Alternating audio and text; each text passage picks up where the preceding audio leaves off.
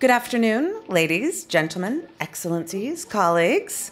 I'm glad to welcome you to IPI for our discussion today on advancing the measurement of women's inclusion, justice, and security, linking the Women, Peace, and Security Index to Women, Peace, and Security in Practice. I'm Sarah Taylor. I'm the lead on IPI's new Women, Peace, and Security program, and I think we have a great program for you today. In partnership with the Permanent Mission of Norway to the UN and the Georgetown Institute for Women, Peace, and Security, today's timely discussion will explore a core women, peace, and security challenge. How do we measure progress and regress on this issue? What do we measure? And crucially, how can we use this information to promote and support women's rights, sustainability, and peace? With the new Women, Peace, and Security Index now available from GIWPS and PRIO, I would like to also note that hard copies are actually available as you're in the back of the room. We have an important longitudinal data tool at our disposal. To delve into some of the complexities on how we can use this kind of data to implement women, peace, and security priorities, we have a wonderful set of panelists for you today, including Dr. Jenny Klugman, Mr. Papasek, and Ms. Lina Abu Habib. But before we get to the panel discussion, I am more than delighted to welcome Her Excellency Ina Eriksen Søreide to make opening remarks today. She has been the Minister of Foreign Affairs of Norway since 2017 and is the first woman to hold the position. For more than a decade, she has been a member of the Norwegian Parliament for the Norwegian Conservative Party. After the parliamentary elections in September 2013, she became Minister of Defense. From 2009 to 2013, she chaired the Standing Committee on Foreign Affairs and Defense and the Enlarged Foreign Affairs and Defense Committee. This is such a small part of her bio, but I don't want to take up all of the time that she will be speaking to you. And for those of you who were able to join us for our reception in her honor last night, you'll know that the minister is committed to implementing the Women, Peace, and Security agenda. This is, I believe, the third event for you at IPI in about approximately 24 hours, so we're very glad to have you here for this as well. And with that, I would like to welcome you, Minister, to the podium. Thank you.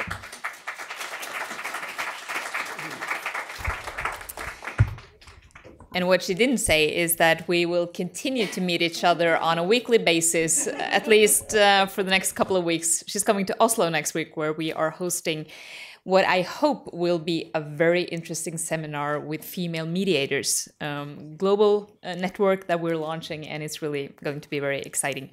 So, ladies and gentlemen, I'm very glad and very honored to take this what I like to call roadshow to the US, because we've been presenting the index also in Oslo.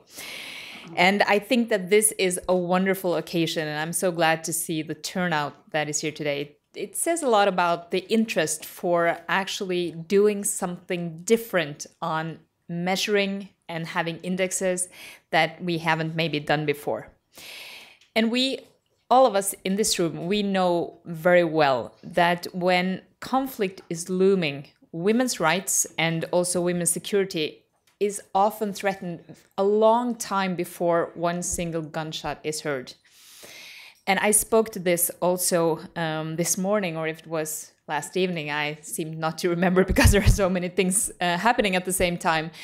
But the fact of the matter is that there is a close connection between state security and women's security, and we see it more and more often. And as tensions also rise, we also see another thing happening, and that is the abuse of women's rights. It increases. And we know all this, and still we haven't been able to do a lot about it. Hopefully, this index can be a change.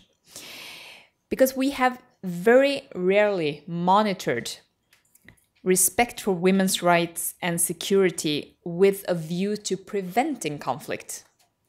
We often look at it in hindsight, but not for prevention measures. Repeatedly, we see that conflict will stop development in a country. And we can all understand that. I mean, it's not very strange. It's not a finding that is very strange in any way. And this index is actually the first one to be built on the principles of the SDGs, which in itself is quite exciting. It encourages a holistic approach to both rights, development, and also security. And in my opinion, conflict prevention must be a key part of the strategy that we undertake for development and for the SDGs. And this index gives us a potential platform to integrated action. So, as you will know shortly, the index has 11 indicators, measuring aspects of women's lives such as parliamentary representation, partner violence, and legal discrimination. These indicators tell us about threats to women, about access to justice, or in many cases, lack of access to justice. They tell us about opportunities, they tell us about obstacles to participation in all parts of society. Only one indicator measures organized violence and insecurity due to armed conflict.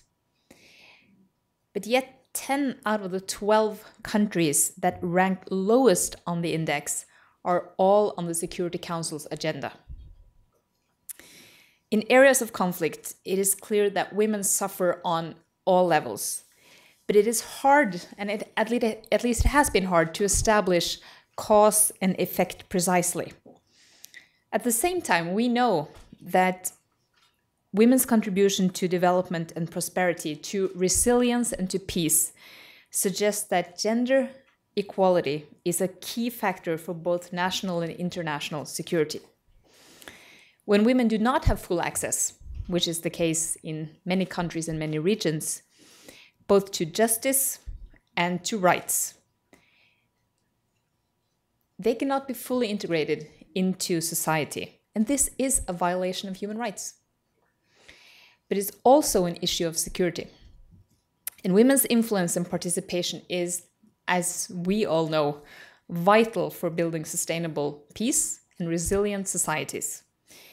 And that is why Norway strives to include women in all our mediation, peacekeeping, peace-building efforts. But there is no other alternative either, because if we are to use or to achieve what we want by 2030, all our measures has to be gender equal. Otherwise, we will not get anywhere. So this index, again, as you soon will know, is the first to combine data on women's inclusion with data on justice and security. For too long, security and gender, experts on both sides have been doing a lot of good work. And they have been working in parallel, but not necessarily engaging with each other. So there is a real need to break down the silos. And I think all the good work that has been done in the respective silos now needs to be introduced to each other for the first time. So by putting this index together with data from other indices, we're gaining a more complete picture than we've had so far. We know that we need commitment from all key stakeholders.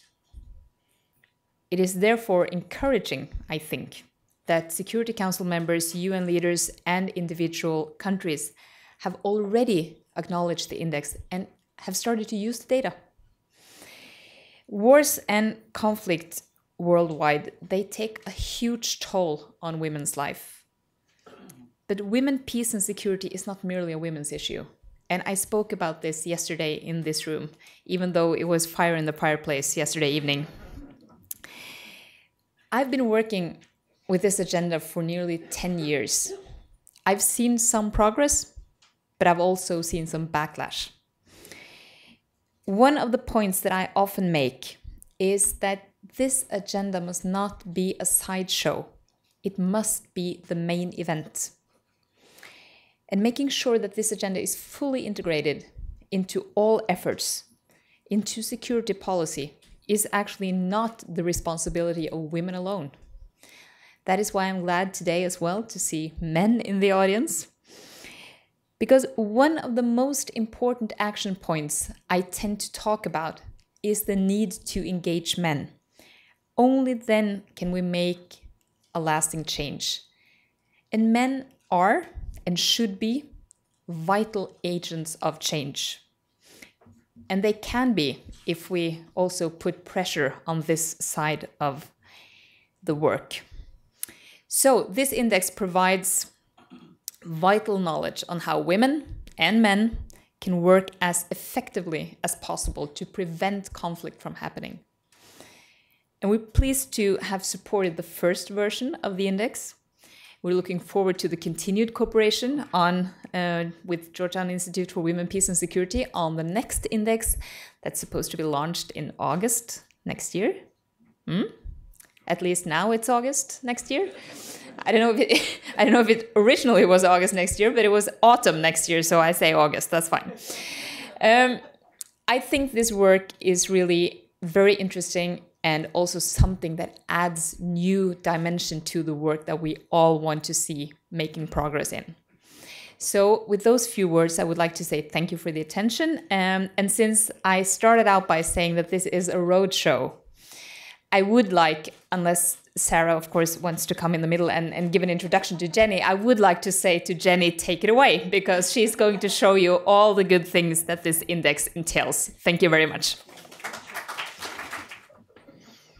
Well, thank you to our colleagues at the International Peace Institute for hosting this event today. I'm glad to see there is standing room, or only that at that point. I'm thrilled to be here together with the Minister of Foreign Affairs and the Permanent Representative, and thanks very much to the great panel that we have assembled.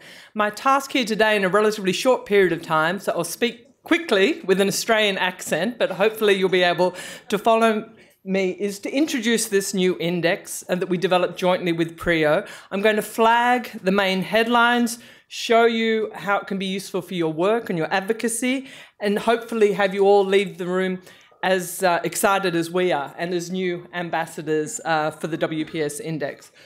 So what I'm going to cover, and these are the broad headings, mirror the structure of the report. I'll motivate the index. Why a new index? There are so many already. Why another one? I'll lay out the key results, and then I'll take a deeper dive into the security dimension, which is a key innovation of this new initiative. So let's begin with the first. Why a new index is needed.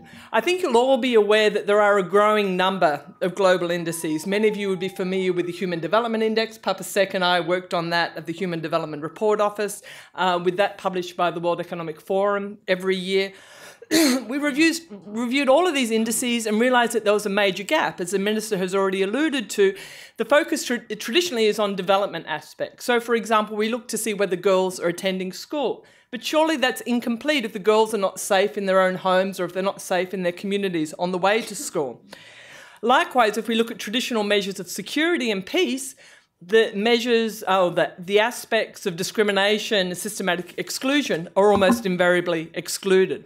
So no index before has brought together the dimensions of inclusion, justice and security together.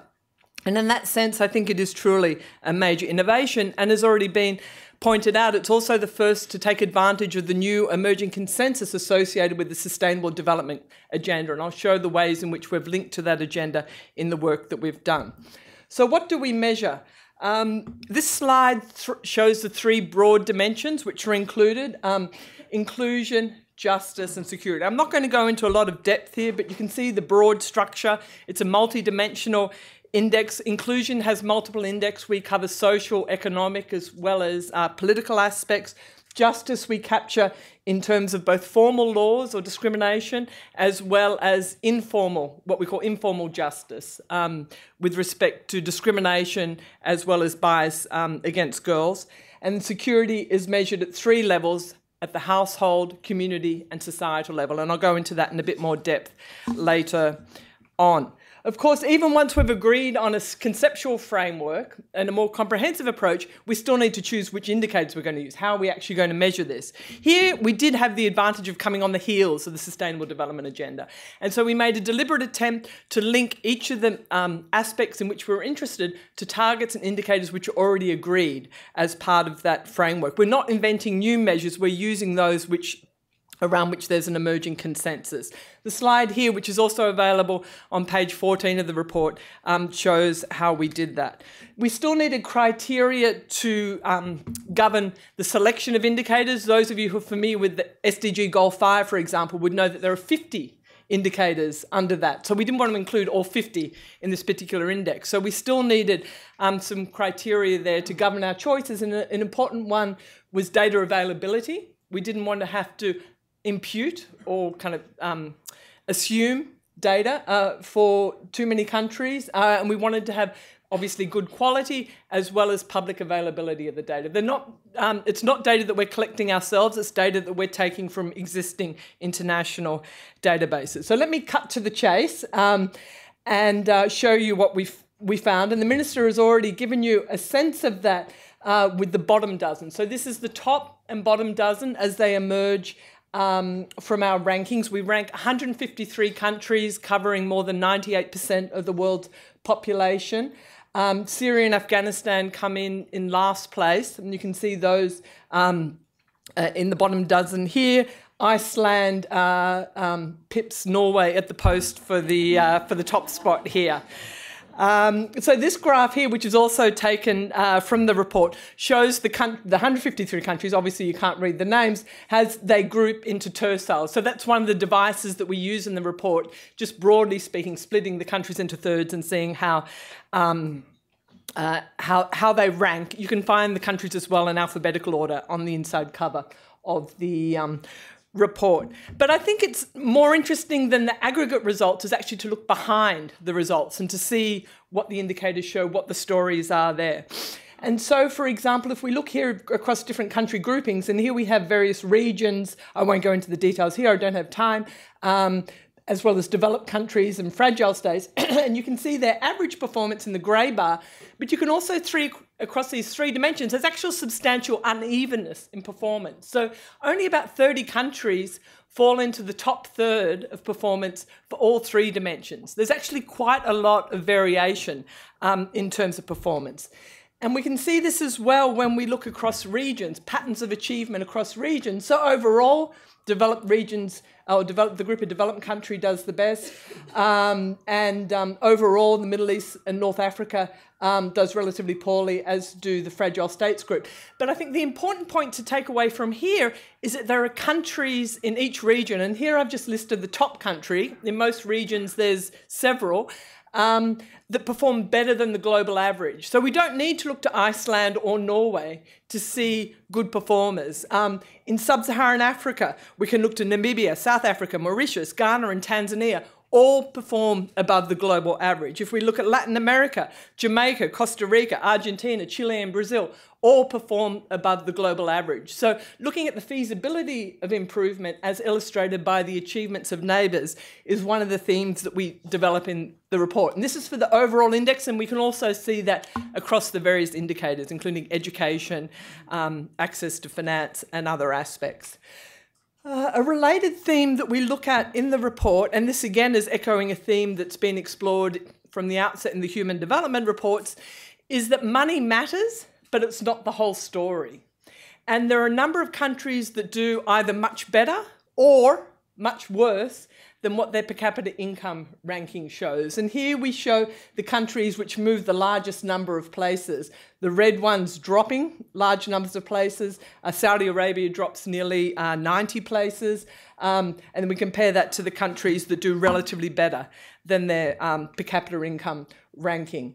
Of course, behind these numbers, there are very complex context-specific stories. We have country spotlights in the report which try and investigate and explain trends over time, patterns over time, what's been driving change.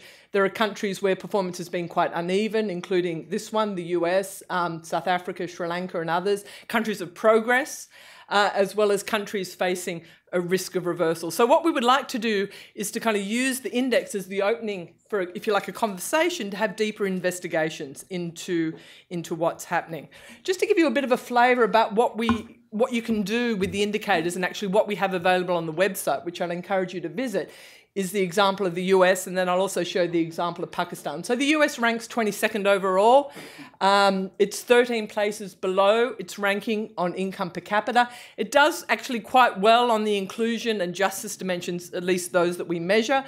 The key weakness is actually intimate partner violence. And so we have these graphs on the website where you can see that the US's estimated rate of lifetime intimate partner violence is some 37% compared to the neighbouring Canada, where it's only 6%. So you can see there comparisons to countries in the region.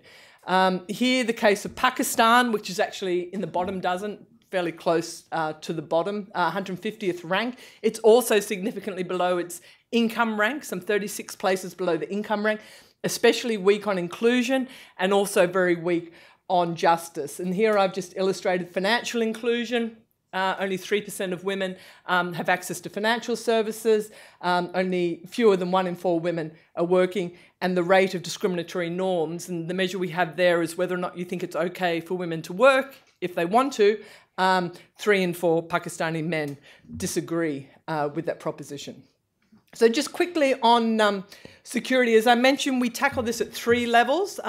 Organised violence and societal levels of insecurity are clearly important, but of direct relevance, and more direct relevance for many women around the world in at least a larger number of countries, is insecurity at the community as well as at the family level. I think you'd all know that intimate partner violence is the most common form of violence experienced by women globally, but with significant variation across countries. And I won't go into the details here. I'm sure there have been multiple sessions during CSW on this topic. We also make the point that intimate partner violence is typically also worse in conflict settings. So there's a relationship there between the two. We look at community violence or community safety, and this is a perception of whether or not you feel safe walking in your neighbourhood at night. And actually Australia, together with Saudi Arabia, has the largest gender gap on this particular indicator. And just to flag here, the correlation between the sense of lack of safety in the community being associated with lack of security in the home. So if you live in a country where you're more likely to experience violence at home, you're actually more likely to also feel unsafe in the community, which is, I think, possibly not very surprising, but I think very depressing finding as well. And then finally, with respect to organised violence, this obviously draws on a lot of good work which has been done at Uppsala and elsewhere. So we use this widely cited index of battle deaths. It's not a perfect measure in the sense that it's not gender disaggregated. It misses aspects of conflict which we know are particularly serious for women. So, for example, we know that maternal mortality tends to go up in the context of conflict. At the same time, we feel that omitting this aspect would be missing an important part of the story. And this just gives you a sense here of what the overall patterns are in terms of changes over time. The blue part of the bar here is state-based conflict. The organised violence measure has the advantage, though, that it also captures non-state as well as one-sided conflict. So as the Minister mentioned, we're very happy to be in a position where we're able to continue work. We really feel like we've only scratched the surface so far. I think it would be possible to undertake quite interesting explorations at the country level, for example, develop toolkits or kind of facilities which are useful for advocates who want to kind of utilise the information. We plan to fully update the rankings and the measures in time. Well, I had fall still here. Imagine having fall, it's not autumn, it's next year, the second half of next year. I think we promised in advance of the high-level political forum, so I guess that will determine to some extent the dates, and the 20th anniversary of the 1325 resolution in 2020. But we do very much hope that this index will be useful for you. We would like you to explore it, to critique it, to give us feedback, and work out ways in which you can help advance our shared agenda for women, peace and security. Thank you. Okay, hello again from my new perch. So as noted, we've already heard from Dr. Klickman, who is the Managing Director of the Georgetown Institute for Women, Peace and Security.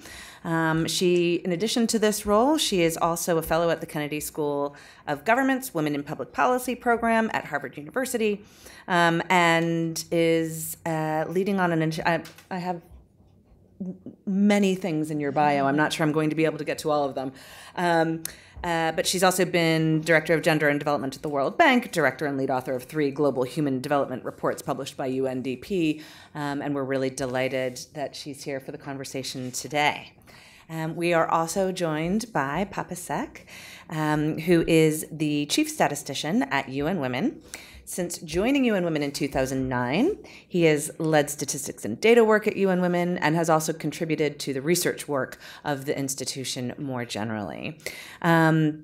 He's co-authored 2 editions of Progress of the World's Women, leads UN Women's efforts to monitor the SDGs, and for the past year has coordinated the UN system's efforts to ensure the inclusion of strong gender indicators in the SDGs. So we're absolutely delighted that you're here with us.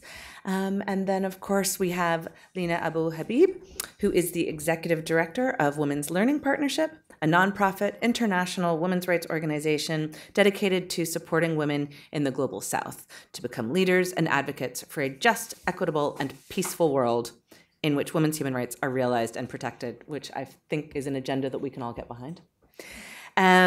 She is a co-founder and coordinator of the Maghreb Gender Linking and Information Project. She has collaborated with a number of regional and international agencies, public institutions, and mainstreaming gender into development policies and practices. She's a former chair of the board of the Association for Women's Rights and Development and is currently a MENA advisor for the Global Fund for Women and on the editorial board of Oxfam's journal Gender and Development. And I think that's just about enough from me. I think we can get going to the next discussion, which will be the next question that will be addressed by one of our panelists, will be by Papa Sek. So we gave the panelists some sort of discussion points to address. And so if you don't mind, I will frame your response by saying we asked Papa Sek to look into some of the constraints on collecting data in fragile and conflict contexts, and how insights from women, peace, and security indicators and tools like the index can inform UN Women's work. Thank you. There we go. Perfect. Great. Thank you very much. And before starting, I just wanted to correct Jenny a little bit. She said that we worked together at the Human Development Report Office. No, she was the director. And so working together, but anyways, it's really a pleasure to be here, and thank you very much for inviting me. Working together. Exactly, right. So again, at UN Women, I think this is really a core of our work. The Women, Peace, and Security agenda is really central to everything that we do. And you know, as the conclusions of the global study in 2016 made clear, the Women, Peace, and Security agenda is still a work in progress, and much efforts are needed on the part of all actors to really make it a reality. And the adoption of the SDGs also, and particularly Goal 16, I think, have put renewed emphasis on this agenda. And one of the reasons, and here, you know, I'll talk more to the data side of things to address the question, is that what the little bit of data that we currently have tell us is that on nearly all development outcomes, basically countries in conflict situations have much lower levels of achievements. If we are really talking about a no one left behind type of agenda, this is really, I think, critical for us to focus on our efforts on getting more information and addressing the issues of data availability in conflict and post-conflict situations head on. So again, data is a key roadblock, and just recently, as recent as last month, we at UN Women published its first gender and SDG monitoring report. And the report is called Turning Promises into Action, and we look at, I think, lots of relevant issues, and one of them being data.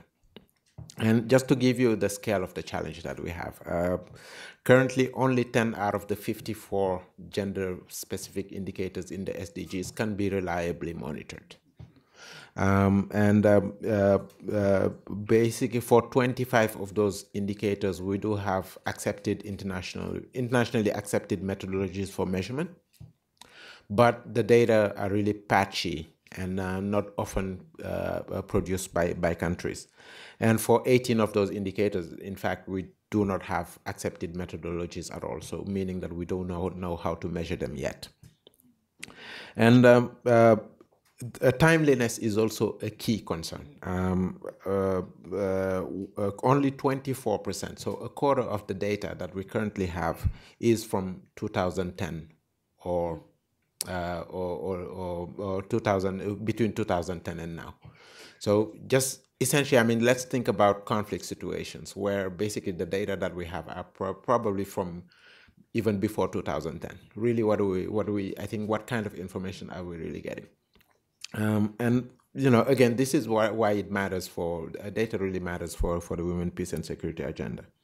All of the markers of data availability are worse in conflict and post-conflict situations, just as development outcomes are worse. And for obvious reasons, because it's related to data collection requires security, the security of those who are collecting the data on the ground. The issue of lack of resources, weak institutions, including national statistical systems. And so, you know, having data from adequate data from these countries is notoriously difficult. Just to give you an example of Mali, where due to a conflict situation in particular areas, a survey from the World Bank that is funded, and that would have provided quite a lot of useful information on the situation of women, has had to be postponed for several years now, just because it is not safe to actually go and collect the data. But also, I think we just thinking about the SDGs and you know, the process of negotiating them. We know that SDG 16 could have been better when it comes to integrating a women, peace and security agenda. And just this week, there was an article in Open Democracy by Professor Anne-Marie Götz from NYU, which who made the case quite clearly how the WPS agenda could have been stronger in SDG 16. So I think one other problem that we have when it comes to reporting on 1325, for instance, is that countries do not necessarily feel that they have ownership over the indicators, so they do not always report on the data. And all the more important, I think, I think this index really is critical in that sense. It gives us, I think, the tools that are necessary to show countries where they are and to deepen our advocacy. But also, I think for UN Women in particular, it complements our work particularly on process-related indicators. So issues around, you know, women's participation in peace processes, issues around measuring national action plans and how they integrate gender equality, and also, you know, frankly, you know, trying to get to a hot button issue, which is the funding for the Women, Peace and Security agenda. And all of those things are really, I think, important. And this index for us, I think, is really critical in terms of helping us to make the case. And just finally, to conclude, I think I've highlighted the challenges, but I think, you know, this moment in time also gives us an opportunity to really strengthen data systems. When we talk about a data revolution, I think, you know, the whole global community is behind it. We just need to make sure that as we deepen our efforts to address statistical challenges, that we put a premium on addressing them in conflict and post-conflict situations. Thank you. Thank you. Yes. Thank you so much. I'm very much looking forward to the discussion that we're going to have amongst the panelists right after we hear from you, Lena. So we asked Lena to address a few key questions from her perspective, which is, how do women's groups at the community level and the grassroots level access and use data in their advocacy? How could a tool like the index be useful and helpful in that work? And what should the role be of women's civil society groups in designing metrics, indicators, and collecting data? Thank you, Sarah. thank you for having us, Women's Learning Partnership, in this. Let me start by saying that I've just, like I shared with Jenny, we've read the report, not so long ago, and I was truly impressed. I myself am not a quantoid, so I don't feel comfortable with hard figures. But I read it in conjunction with what we do on the ground. I read it in conjunction with what the Women's Learning Partnership does actually in 20 countries on women, peace, and security. Not in all of these 20 countries, but as you know, we work in context. Our work is in the global south, in a context where countries are either in a conflict, preparing to get into a conflict, barely getting out of conflict, or in some unfortunate transition. And what does it mean? What does this work mean for us? How can it be useful for us? That is the thought process that went into responding to your question. I want to start by the issue of, okay, in this context, how do we deal with data, with reliable data? And I'll start with challenges, but I'll end on a positive note.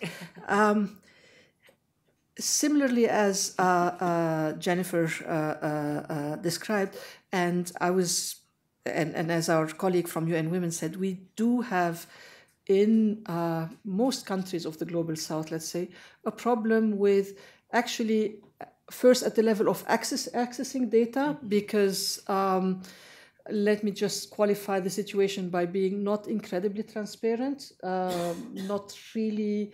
Particularly for civil society wanting to access serious data.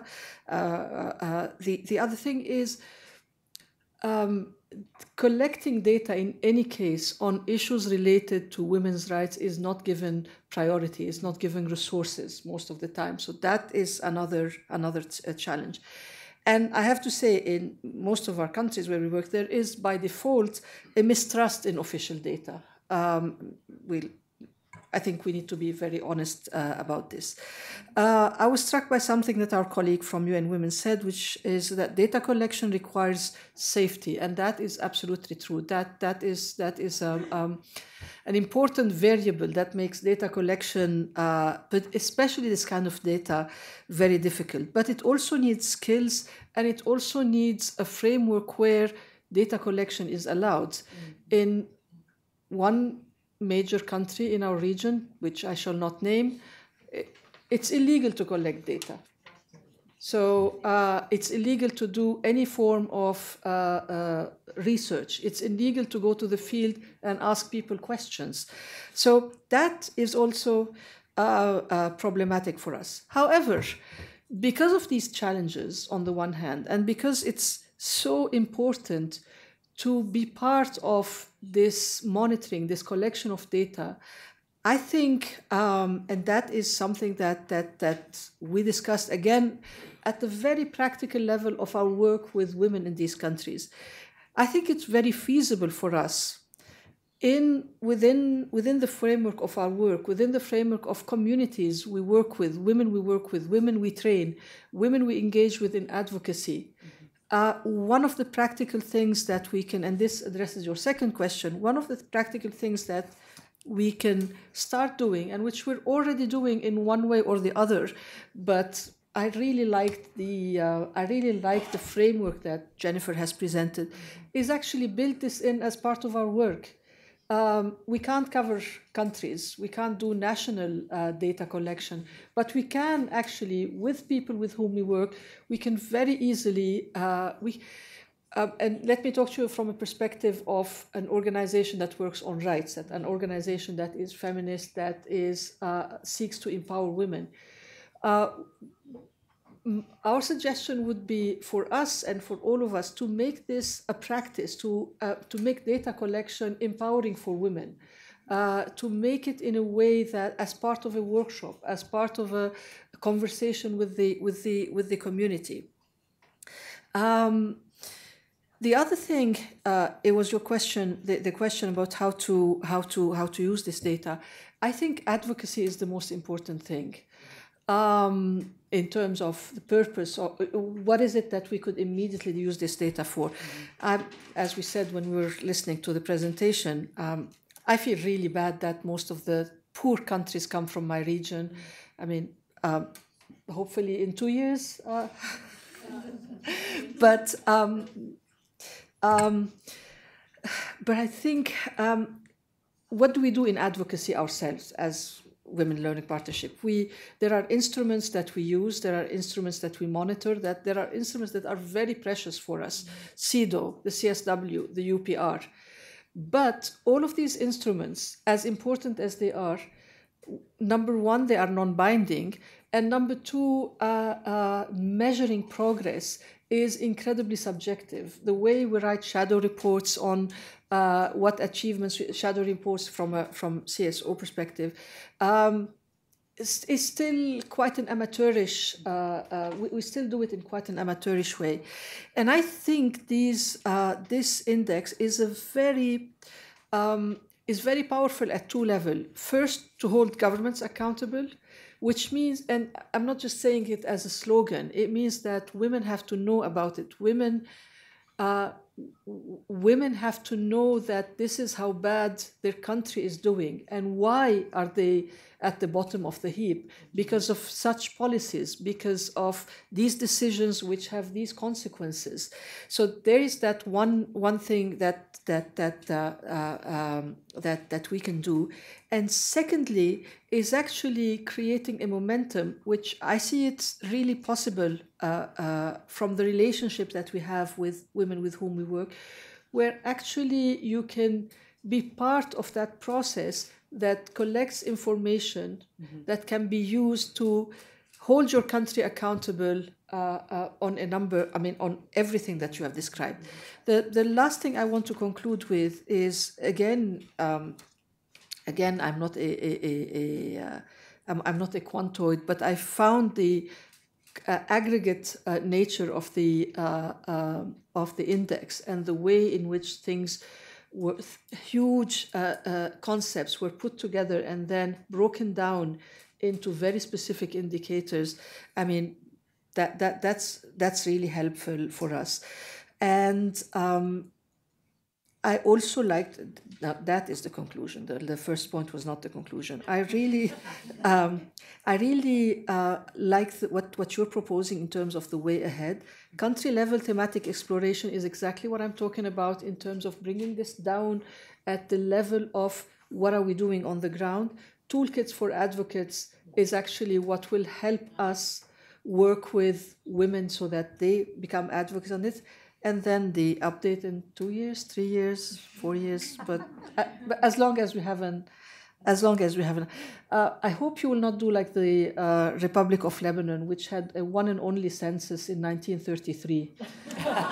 So since then, we've never had a population census. So 2 years, that's wonderful. Thank you. Thank you.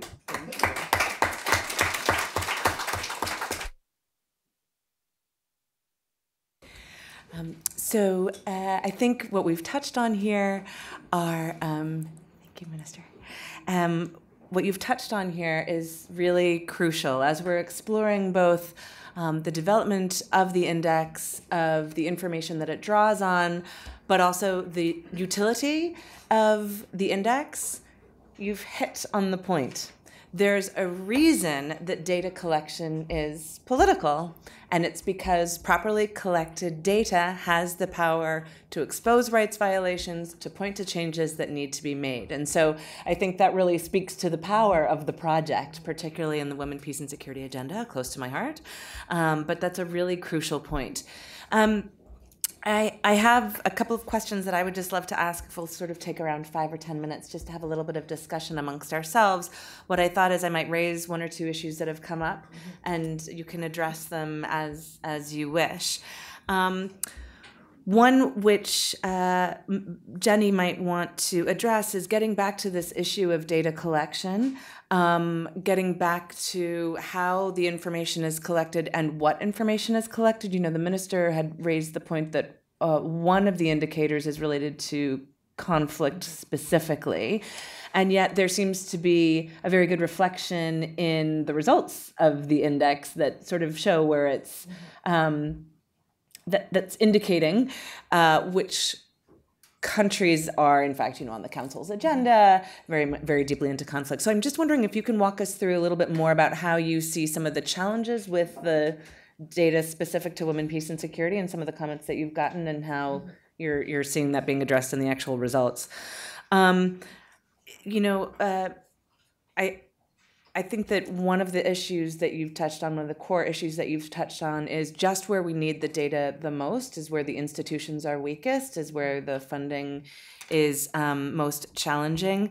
There is this issue of politics of data collection, and as comfortable as you are speaking for UN Women on some of the politics that you encounter, I'm very interested to hear in how the politics of data collection are also how you navigate that in your work as an added layer.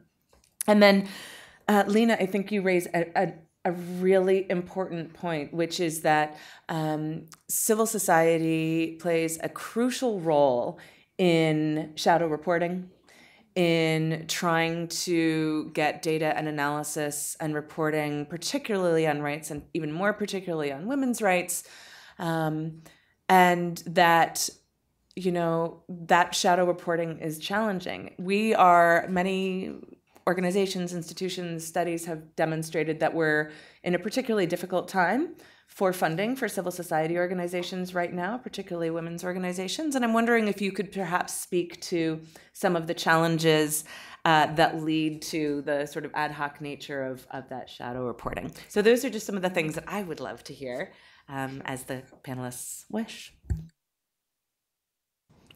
Well, thanks, Sarah, and thanks very much to the panel. I think we've got a very rich agenda for discussion. Let me just respond briefly to the questions now which Sarah posed. On the security dimension, it's true that the bottom dozen are clearly those, mainly those who are affected currently by organised violence. But when we did sensitivity analysis and we took out that indicator from the index, the rankings actually don't change that much because it's the organised violence. Oftentimes, there's a couple of points to make, and I didn't make it explicitly in the presentation. Most countries are not affected by organised violence. We have 153 in our sample or in our data set. 113 report 0 for the entire period. But the other countries are typically affected by recurring conflict. And so it's not just that they've been in conflict between 2010 and 2015, which is the period we're looking at. It's that they've been subjected to recurring episodes over time. And that has wrought repercussions on women's employment, on women's access to finance, on women's access to justice, and so on. And so whilst it's not currently being reflected in the number of battle deaths necessarily, it is having these other longer term effects. So I think it's an important part of the story, and I think to take that out would be missing an important part of the story, but it's not driving the results overall. So I think that's one important point to make. I think the other, in terms of kind of the indicators and kind of the nature of the measure, I think kind of broadly speaking, the conceptual framework that we have in terms of the inclusion, justice and security has been warmly welcomed. And it seems that that's a good way to proceed. Of course, to the extent that the underlying indicators can improve over time, that would be great, and we would be able to correspondingly improve our measures. We haven't collected any data ourselves. We're drawing on the fabulous work that UN Women does, that UNESCO does, that the ILO does, Gallup World Poll data as well, in order to be able to put this together. But I think one aspect which I'd like to explore in particular, and maybe, Lena, we can talk about a partnership on this front, is thinking about the role of civil society and civil society mobilisation. Not necessarily to kind of quantify it and stick it inside the index, but to see how that's associated with achievements in terms of for countries over time, because there has been some good work on that front, good academic work on that front, which shows that it is important. But I think kind of revisiting that issue and thinking about the ways in which kind of measures of engagement and also measures of kind of civil society autonomy and activism, if you like, and conversely repression can affect achievements more broadly. So I think better measures on that front would be something that I would particularly welcome or hope to get, if not in 2 years, in 4 years or 6 years. Thank you so much, Jenny. Papa? Yes, thank you very much. So on the politics of data collection, I think this is something that we struggle with constantly. And you know, just to give one example, there are still sensitivities around, for instance, collecting data on violence against women. So this is, I think, still an issue that is very much, in some cases, at least, you know, there's international recognitions of it and everything. But once you start talking to more conservative statistical offices and so on, it is really still seen as a private matter. And so, you know, those are, I think, challenges that we encounter all the time. And same is for, you know, collecting data on unpaid care and domestic work, for instance. And these are, again, it's always a challenge. And the way we try to address them and is really through advocacy, cultivating demand. And really, I think, you know, at the national level in particular, some of the work that we do is really working with institutions, and working with statisticians themselves, so that we can, you know, bring gender into their world. And but at the same time, I think it's also making sure that those that they are talking to, those who know gender issues front and center, are also data literate. So really, I think, you know, it's bringing those two communities together to have a dialogue. And I think once you start having that dialogue, then you can make progress on several on these fronts. And you know, again, and to us, I think there's a key constituent is, again, civil society, because we know that civil society essentially collective action drives change. And the way it drives change in policy, that's the same way it drives change in what data are collected. So, you know, again, and at the country level, we really try to foster that collaboration and bring them into the discussions that we are having with national statisticians and so on. Thank you very much. Yes, you can see I'm frantically trying to take notes to keep up with what you're saying. So, Lena. Yeah. Sorry. Thank you for your question. I was thinking about it, thinking about how to respond a little bit broadly in terms of shadow reporting as a process and what does it mean. You're quite right. Funding has become more difficult, more capricious, I have to say, more selective. And I think this is particularly felt at the level of small women's organizations. And that's why we need to think about processes that are more global than small women's organization, in terms of processes that bring together, that are more all-encompassing geographically. So I'll just list challenges again. And the other thing is the ways we are doing these shadow reports, the skills required. And as I said, and the process in which it happens. I have to say that, in my view, and I may be wrong, but most of our partners, if not all of them in the Global South, are engaged in some form of shadow reporting or the other, being on CEDAW, being on CRC, being on the UPR. Everybody that does advocacy is, you know, engaged in shadow reporting. However, the whole process, I think, of shadow reporting, please allow me to say, it's a little bit tokenistic. It's as if, you know, go ahead and do a shadow report and ventilate your anxiety. But what does it mean? What is it? First of all, how much are we investing in it? How much are we investing in building serious capacities for a long-term engagement, not just in doing sequential shadow reports, but in being able to to actually bring out tools for advocacy from these shadow reports.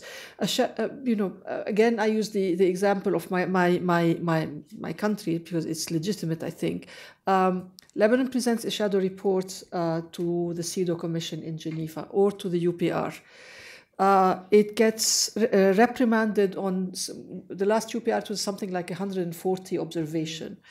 And then the country, like any other country, invokes the specificity of the country, and then why specificity is only invoked on human rights and women's rights, by the way. And then it's see you during the next round. But how do we make this an empowering tool for global women organizations? Something that will be that would require more skills, something that would be more serious. Many of the shadow reports, again, I have to say, they're a little bit amateurish. So, which brings me to my last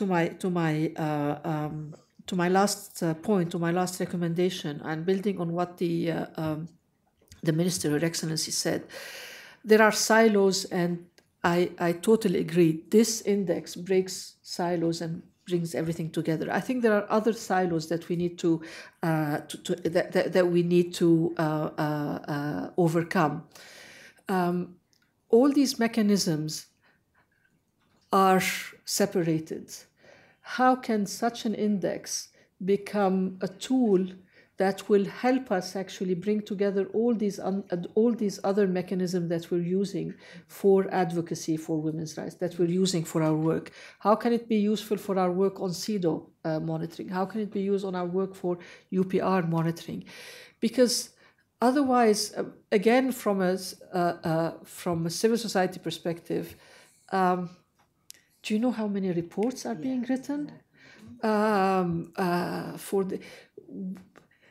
I think that should be our next question. I hope I responded to your question. Thank you. Yes, that was perfect. And I think a really great moment to open up to questions from the floor. So I'll take 3 questions at the beginning, and I've actually got 2 there, and 1 here, and then we'll do another round. So I've got 2, yes, 2, you, and then there's somebody right behind you as well. Yes, so. Thank you. Oh, yes, if you could say your name and your affiliation, and I implore you, as the moderator, to keep your comments and interventions brief. Yes. Thank you. My name is Soraida Abd Hussein. I'm from the Women's Affairs Technical Committee, Palestine. My question is, what was the criteria to choose the countries, knowing that Palestine has the Palestinian Bureau of Statistics, and we have gender classified reports every year. So we have good data to be used. I was surprised we were not mentioned here. So what was the criteria? Perfect. Hi. My name is Aline Vogt. I'm with the Gender, Peace and Security Unit in DPA. And my question is a bit more about thinking outside the box. So I really appreciated what was said in the beginning about engaging men on these issues. But I also think men shouldn't be engaged only on the women peace and security aspect, but also on the more broader gender peace and security aspect. So like thinking about masculinities and violence. So for instance, if I look at Switzerland, which ranks quite high in the index and which is where I'm from, we also have quite strict conscription laws which only apply to men. So I just wondered if you think that this is a possible issue to address in the future, masculinity, violence, and if there is room to think about that. And then I had 1 here.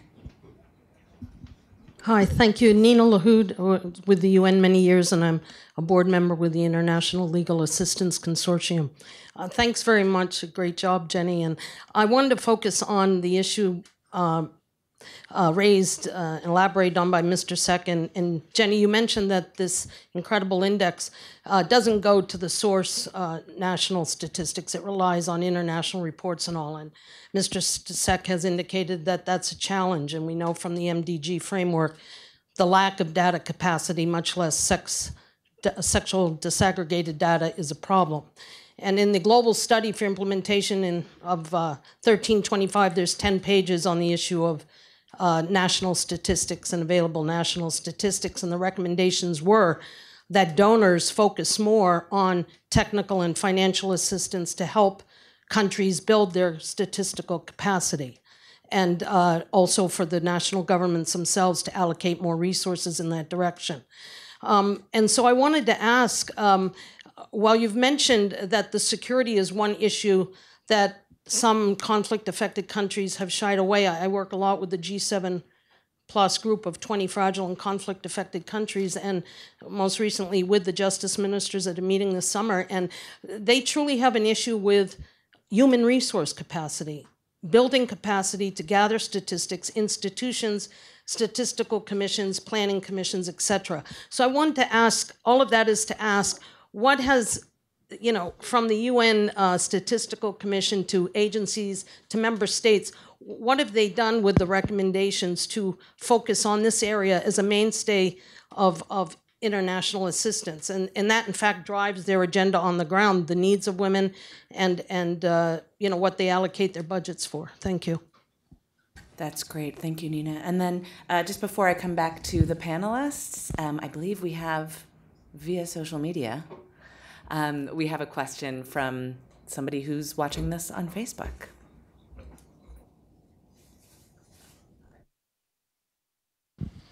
Hi, thanks everyone, and I encourage you to take a look on, oh, hold on.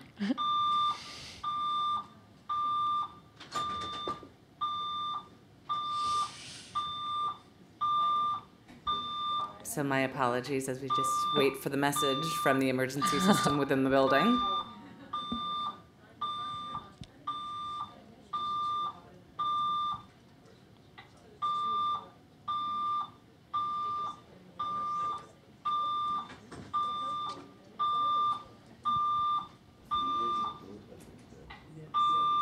My apologies.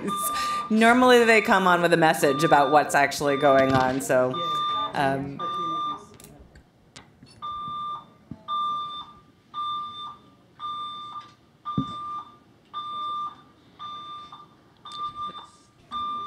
we could try to speak. Yeah, okay, I'm just going to read it. So let's do that. So yeah, I encourage you all to take a look on Facebook Live. We've received comments from Pakistan, Somalia, and Indonesia. This question comes to us from Chipogu, a gender and development specialist from Nigeria. And she asks, how can we ensure the safety of non-state key informant actors in a state-influenced conflict situation? Thank you.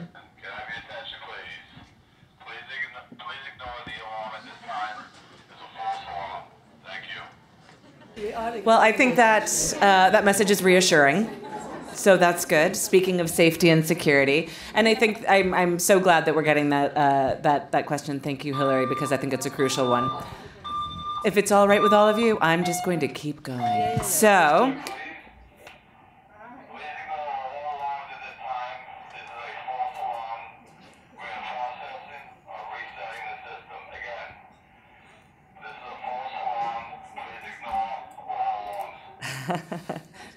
And on that note, I'm going to return to the panelists for responses to the questions from the floor.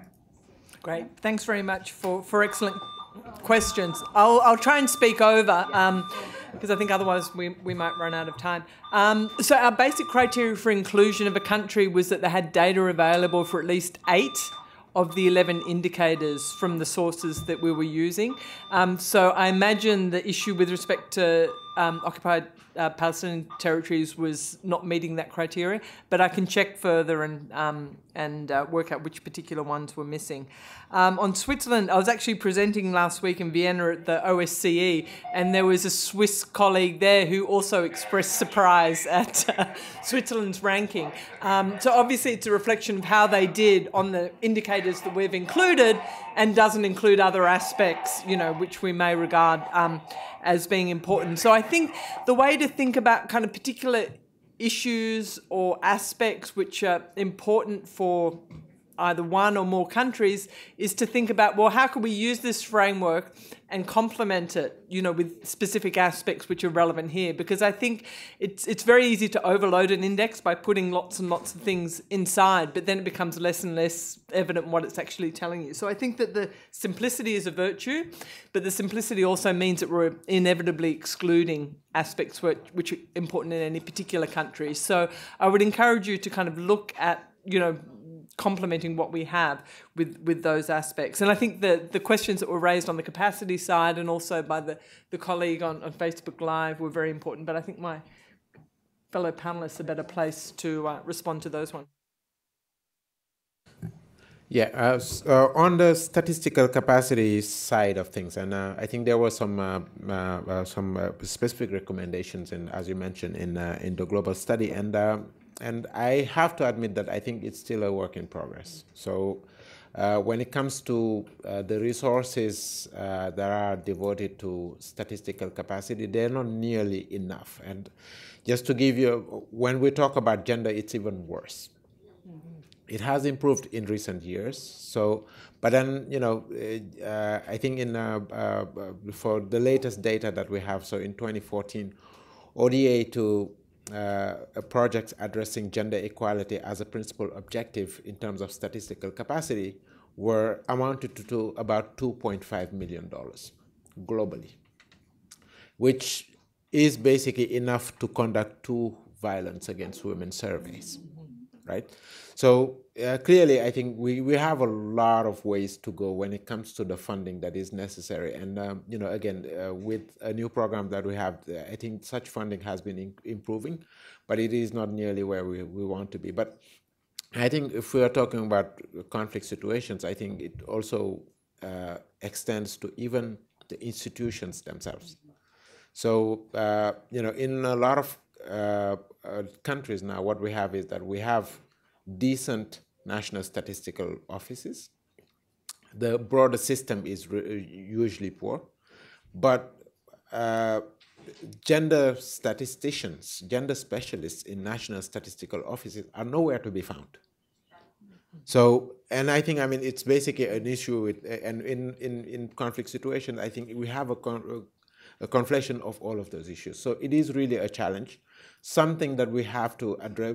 We are addressing in a, progressively, but I think, I totally agree with you that it is really not something that is prioritized as far as I know so far, and more efforts need to be put into that. And I think really the global community has to, bring this up to the Statistical Commission.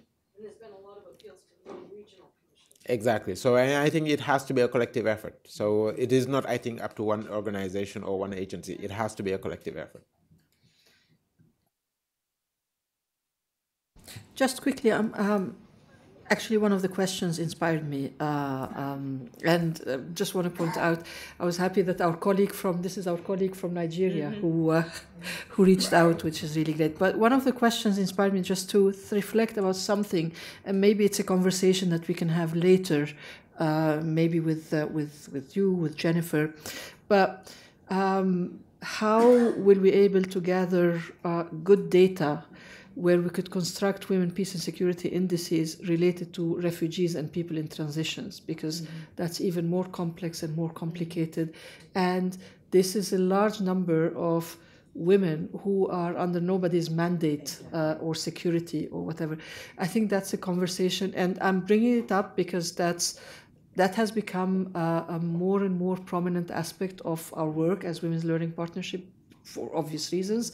And we would certainly want to reflect on how can we make sure that we understand better through your index what kind of data collection is needed. Thank you.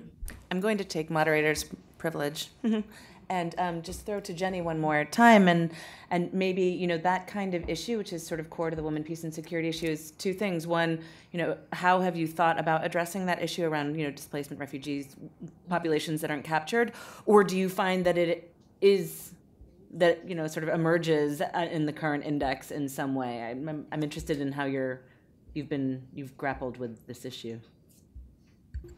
I mean, frankly, so far, not very much. So I think it is an important issue. It's obviously more important in some places than in others. But you could imagine doing really some quite insightful work, and not only in the MENA region, but also in other parts of the world, and comparing outcomes or comparing achievements for different groups in the population, depending on kind of citizenship status, if you like, or whether or not they've been displaced. So I think it's a great idea. I mean, Papa probably knows better. I think it varies a bit across countries, the extent to which people are included in statistics. So, for example, you know, whether or not the mean years of schooling number includes refugee populations. For, you know, in the case of Lebanon, for example, I don't know. But my understanding is that it varies a bit across countries. In terms of how non-citizens are treated in terms of the national statistics. Is that right, Papa? Yeah. Yeah, so, I mean, it depends on really, I think, on the laws governing statistical production. So in some cases, refugees are probably, for instance, not counted as part of the census. So, but I think one possibility here might be to start working with UNHCR. And because they do collect quite a lot of data on displacement and so on, and increasingly, I think that data is also being disaggregated by sex and so on. So I think it would be good to reach out to UNHCR and see how, even if it is as a, you know, as an addendum to the index, those issues could be addressed. Great. Thank you. I'll stop abusing my position up here now and throw to a question here, and then I have a question here. Yes. Thank you very much for the presentation. My name's Rachel Grimes. I work in the Office of Military Affairs. I'm not a quantoid, but I can see the value in this booklet for trying to create a narrative with troop-contributing countries who do or don't deploy women to peacekeeping. So I think my question is more for Jenny, but maybe the panel will take it. Did you find, when you were accumulating this data, any correlation between how many women are working in the security sector, like the military or the police, and how safe the population felt in linking to how many women were represented?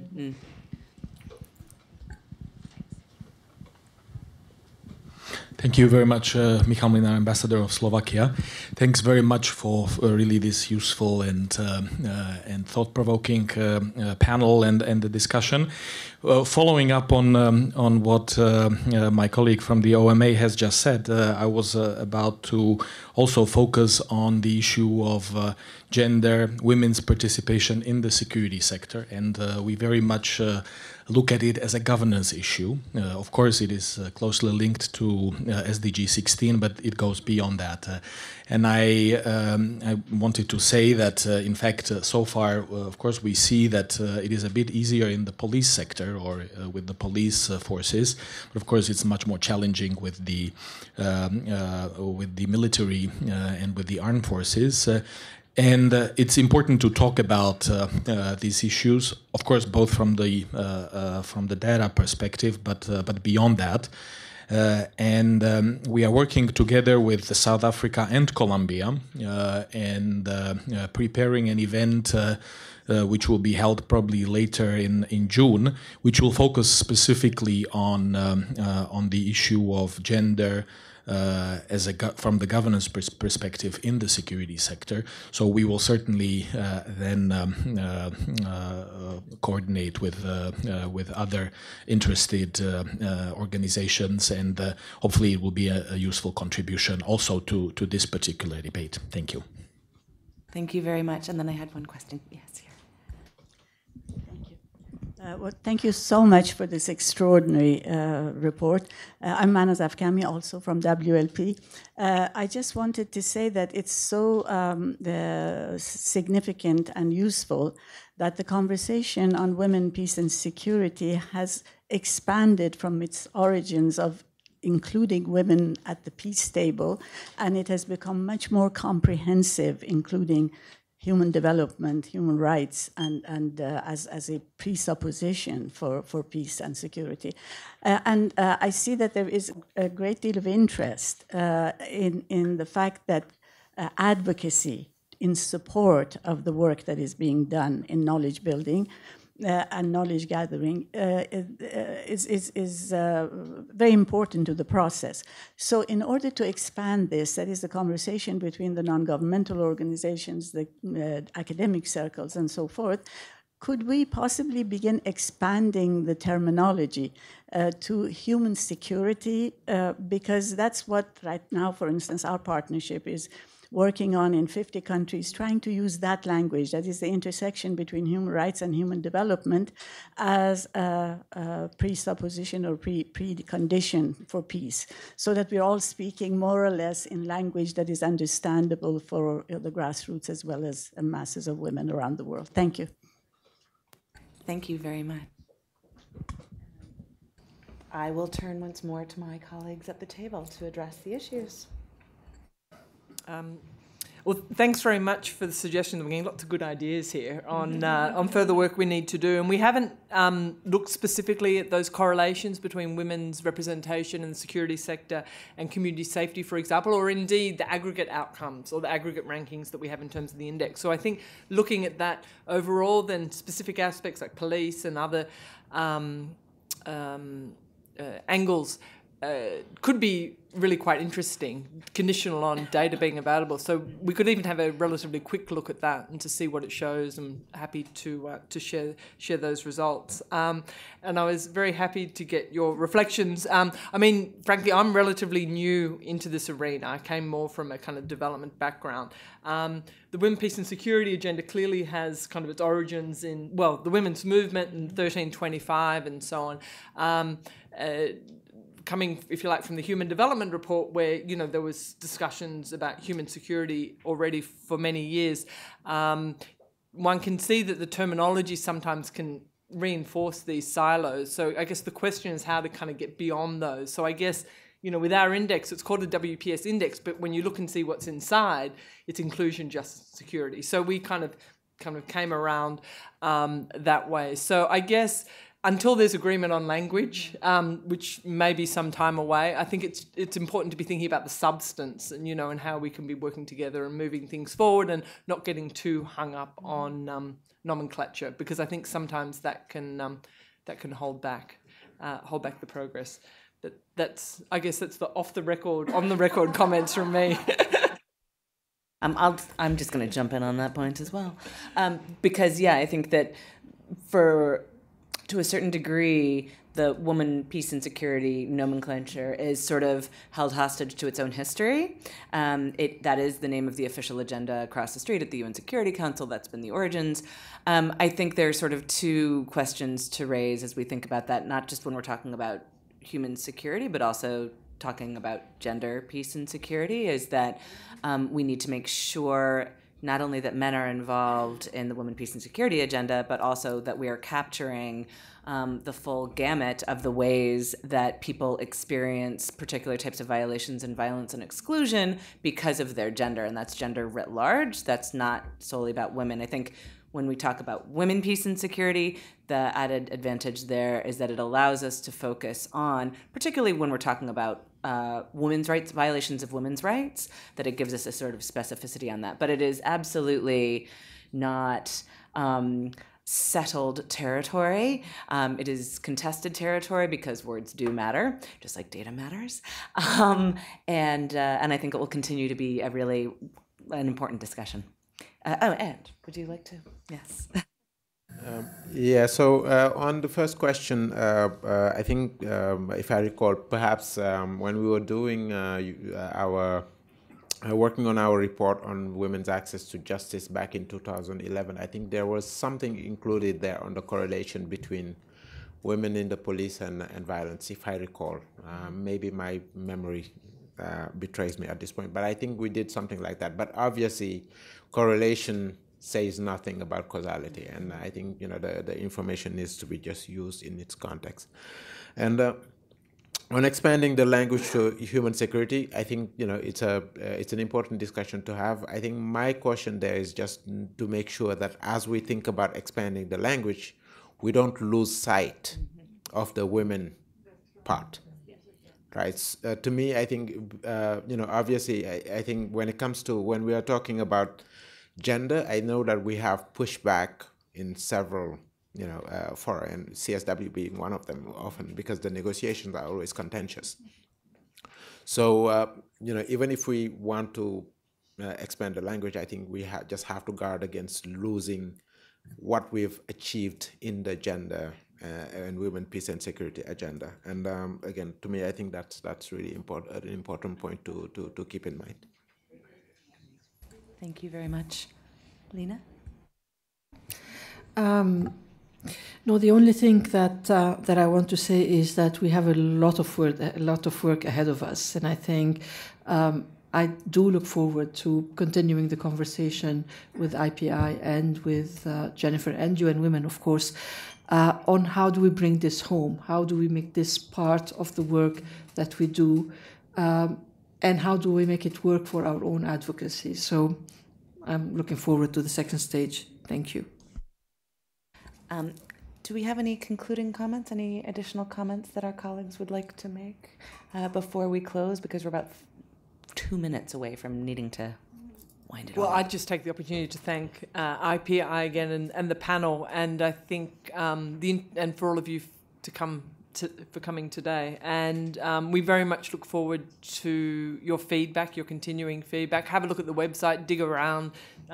We have email addresses and contacts there. And kind of watch this space, contribute to this space as well. We look forward to continuing the conversation. Excellent, thank you. No. Other than just say thank you very much for inviting me to be part of this discussion. It's really been a pleasure. So my concluding remarks are, unsurprisingly, to thank you as the amazing panelists. I think it's been a very rich discussion of this wonderful new index. I'm really looking forward to seeing how it grows and develops and how that really does continue to and build on and feed into the work of women's rights activists and advocates at the community level. So thank you all so much for attending, for participating, and we're looking forward to second half of next year, I believe it is, the next round. So thank you all very much.